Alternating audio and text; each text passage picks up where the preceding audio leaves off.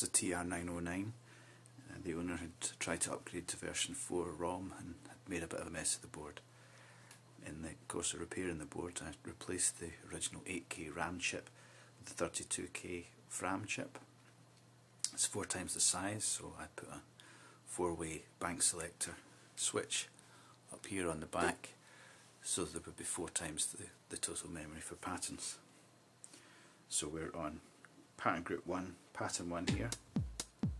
Let's start on there. Change to different bank, still in pattern 1, but it's a different pattern. And there's another.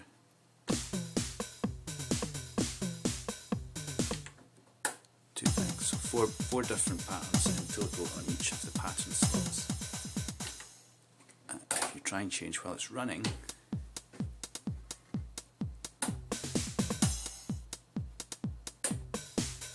it just switches to the other pattern, no problem.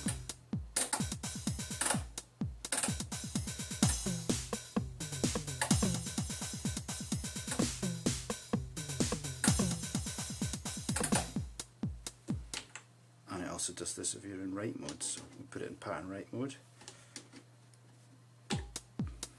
Instrument select is on the bass drum, so you've seen the bass drum beats on that pattern.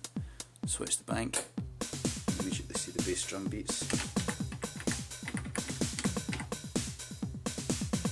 The other pattern, switch back to my first pattern, edit that a bit. Go back to the other pattern I was editing.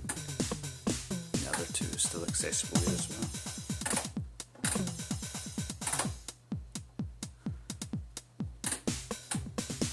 If the pattern that you're switching to is on a different scale, when you change the bank, it will pick up the scale of the pattern that you've changed to at the end of the next bar.